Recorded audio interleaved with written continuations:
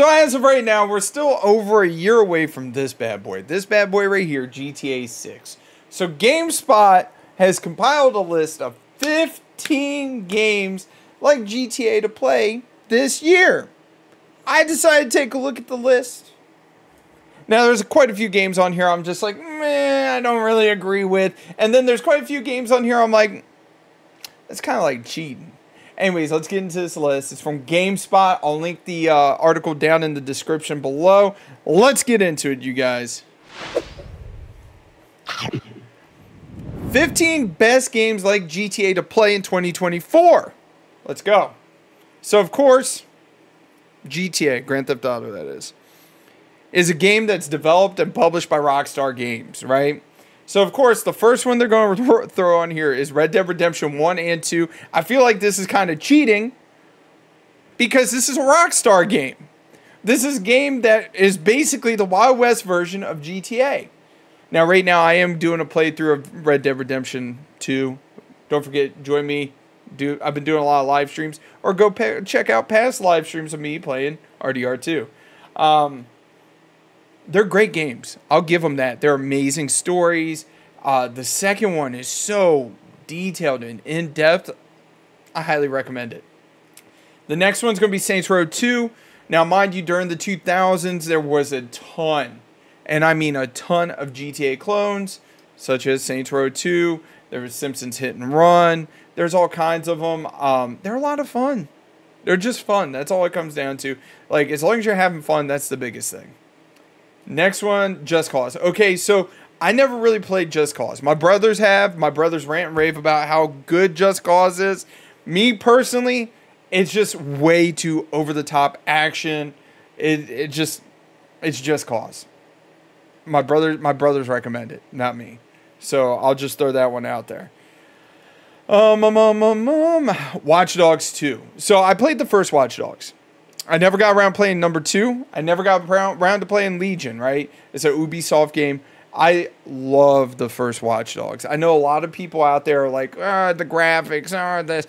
I liked it because it was genuinely like a really new IP, intellectual property, that came out, and it was just so good. So good. I know quite a few people that have played Watch Dogs 2 that have said that it is an upgrade from the first one.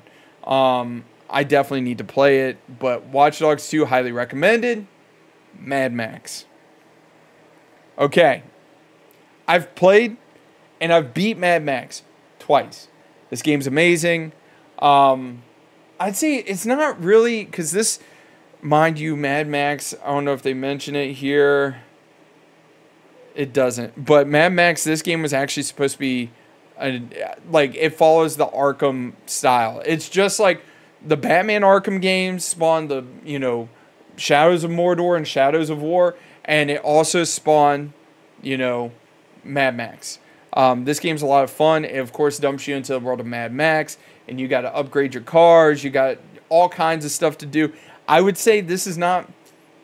The only thing that this game and GTA have in common, for the most part, is the fact that it is an open world game.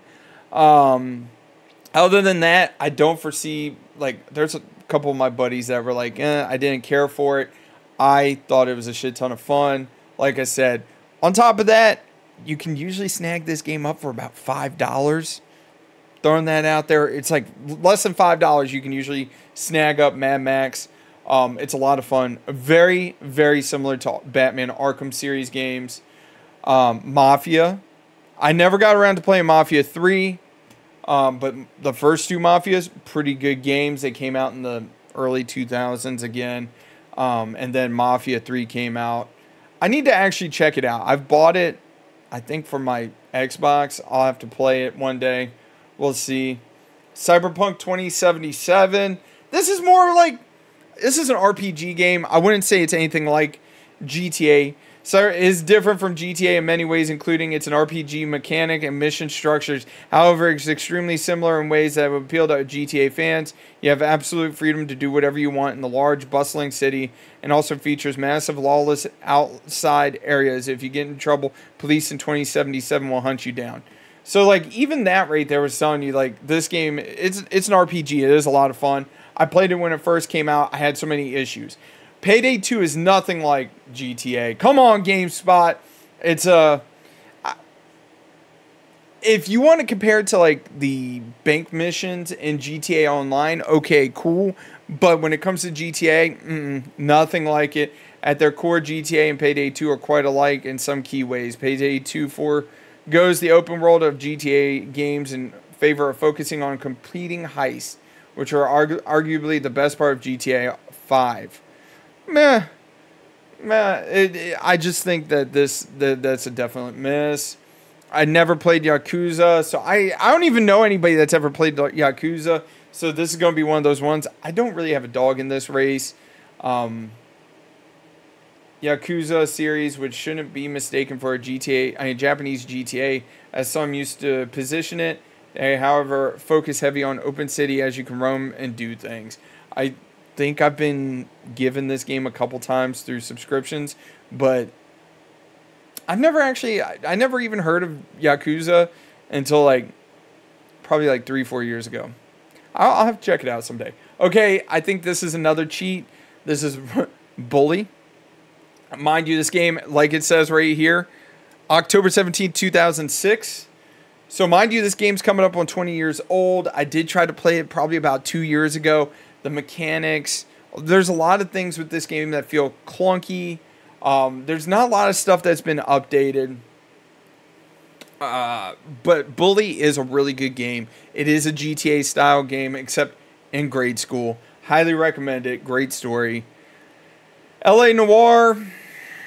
I would not put this in the same class as GTA. Now, mind you, I've played LA Noire like 3 times. It's a great story. Amazing story. It's narrative driven. Granted, there is the open world aspect to LA Noire.